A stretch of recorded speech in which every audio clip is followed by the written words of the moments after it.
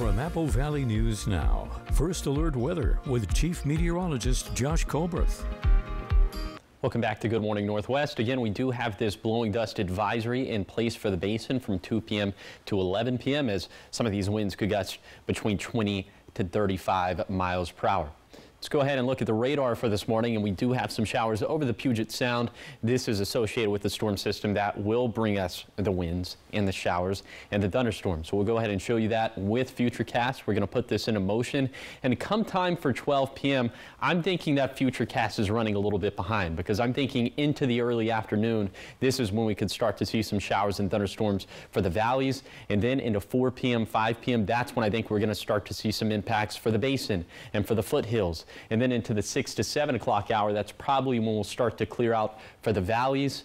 By midnight, that's when we'll start to clear out in all likelihood for the basin, but we could have some showers left over for the foothills until the wee hours of the morning on Thursday. And then after that, Thursday should be pretty dry for most of us, except up in the Cascades. There's another little impulse that's going to move through. That could bring some showers to the Cascades, but the likelihood of those showers surviving to the east of the Cascades, that's a pretty low end chance.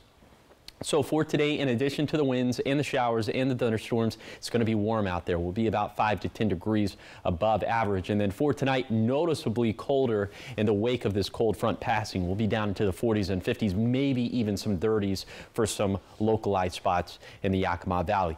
We should be much drier after today. Also, much cooler. Some very fall-like weather over the next 7 days. A little bit warmer for Friday and Saturday, but I think you get the gist.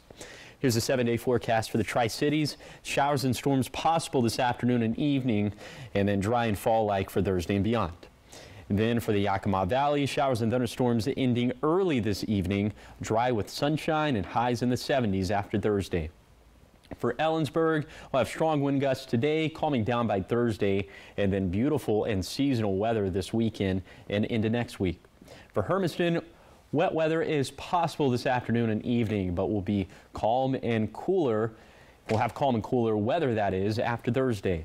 And then for Walla Walla, we'll have some showers possible left over early on Thursday morning, but otherwise it will be sunny and in the 70s for the foreseeable future.